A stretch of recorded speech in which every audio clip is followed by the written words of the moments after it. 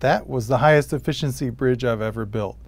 I'm working on a project using the 2014-15 Science Olympiad rules, and this was one of my test builds. It weighed 5.6 grams and held 25.167 kilograms for a pretty incredible efficiency of 4494. When you have such a high efficiency bridge fail, you usually get a pretty spectacular failure. This is a still frame from the normal video recording at 60 frames per second. The shutter here was 1/120th of a second, and the image is still a blurry mess. Luckily, I'm also shooting with a high-speed camera at just over 5,000 frames per second, which will allow us to see some cool things and to calculate exactly how fast the loading block is moving. Here is the final stages of the loading in real time. If you listen closely, you can hear me run out of sand, and while I'm reaching for another bucket to add more, the bridge breaks. It most likely would have held a bit more if I hadn't run out of sand in the first bucket.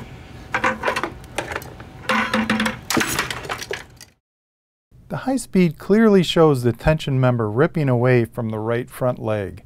This kind of footage can be extremely useful if you're trying to optimize the design and want to see what failed first.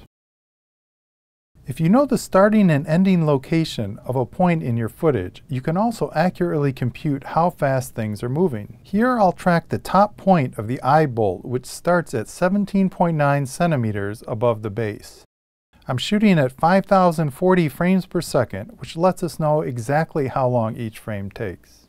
The camera is at an angle to the testing table, so to track the 0mm height, it will appear slightly below the top of the hole.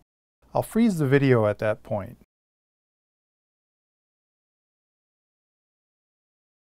Now it's just a matter of counting the total frames between the initial and final height. It took 205 frames, or roughly 0.04 seconds. With some simple math, we can compute the average speed over that distance, which turns out to be 4.4 meters per second, which isn't terribly fast, but what makes it look like an explosion is the acceleration. If we compute the average acceleration over that time, it gives us a very impressive 11.04 Gs. I hope you liked this fun little video watching a high-efficiency bridge explode during testing.